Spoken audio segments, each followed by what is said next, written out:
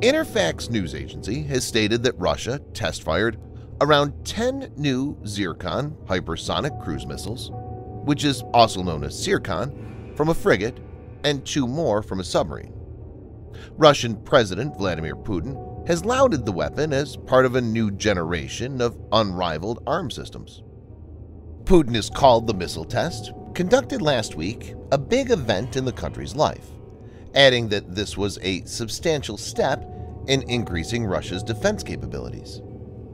Viewers may note that in November, Putin said tests were nearing completion and delivery to the Navy would start in 2022. Putin said in televised remarks, "Now it is especially important to develop and implement the technologies necessary to create new hypersonic weapon systems, high-powered lasers, and robotic systems that will be able to effectively counter potential military threats, which means they will further strengthen the security of our country." In this video, Defense Updates analyzes how Russia has an unrivaled weapon in Zircon. Let's get into the details. This video is sponsored by War Thunder. If you are, like us, fascinated by military vehicles and technology, I recommend you give War Thunder a try. It's a military vehicle combat game which you can download and play for free on PC, PlayStation 4, and Xbox One with cross-platform support. It has a huge variety of more than 1,200 playable aircraft, tanks, helicopters, and ships from the 1930s to the 1990s, which you can take to battle on land, in the air, and at sea on more than 80 theaters of war. War Thunder's been kind enough to offer all Defense Updates viewers a special bonus, which will grant you a free premium tank, aircraft, or ship, and 3 days of premium account time for registering using our link in the description below.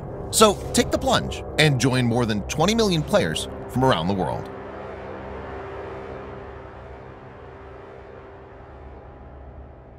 In 2018, Putin announced that Russia was developing a series of new weapons.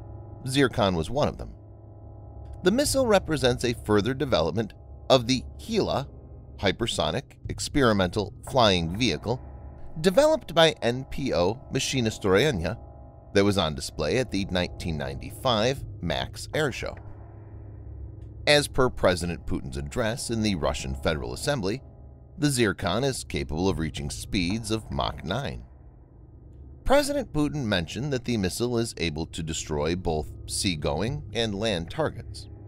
As per reports, the Zircon will have both a radar target seeker and an optical electronic complex to detect and track targets. The missile could be equipped with a high-explosive warhead or even a tactical nuclear warhead.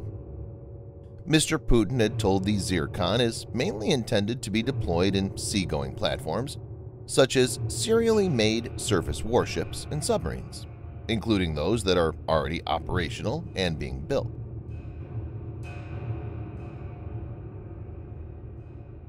An object is said to be hypersonic once they exceed the speeds of Mach 5, or 5 times the speed of sound. This is about 1,715 meters per second, or 3,836 miles per hour, or 6,174 kilometers per hour. While there are several ways to achieve hypersonic speed, Zircon is thought to use a scramjet engine. The scramjet is an innovation on the ramjet. Ramjet engines can power flight to supersonic speeds, but scramjet can enable the missiles to reach hypersonic speeds. These engines have no moving parts, like the compressors and turbines used in turbofan engines found on conventional jet planes. They rely on the huge pressures created by fast airflow into the engine to ignite the fuel and generate thrust. In this method, a rocket booster is used to accelerate the missile to hypersonic speed. Then the scramjet engine kicks in and enables the missile to fly at a sustained hypersonic speed.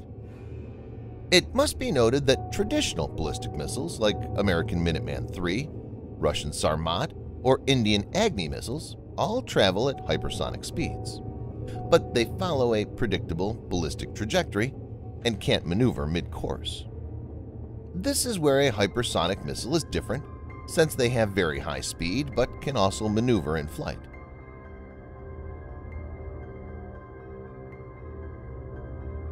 There are 4 aspects that make Zircon a lethal weapon. 1. The speed makes it almost unstoppable. It's noted that even the excellent Aegis system equipping the American Arleigh Burke-class destroyers will be too slow to react in time. 2.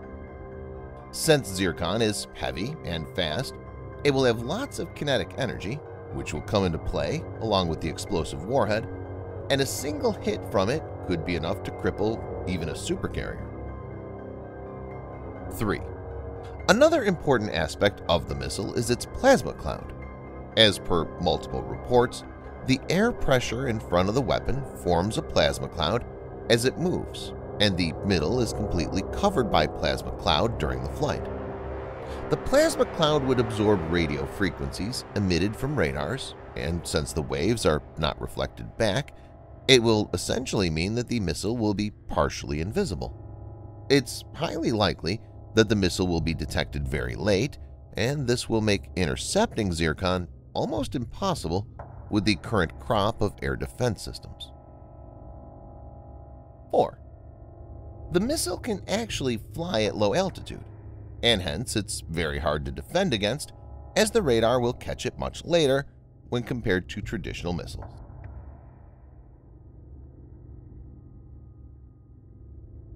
Zircon's characteristics would give air defenses very little time to detect and fire interceptors.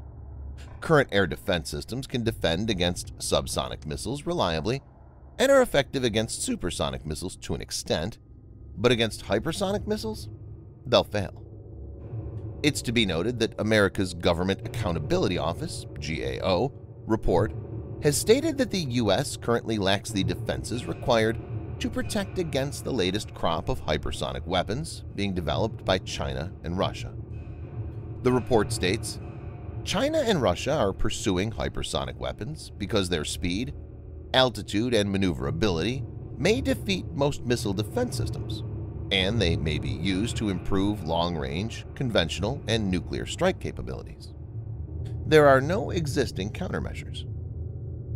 In its response to the GAO, the Department of Defense described the report as an accurate, although sobering, macro picture of how the U.S. stands in the world against emerging threats. It's evident that it will take considerable time before the U.S. can field a counter. Thanks for watching.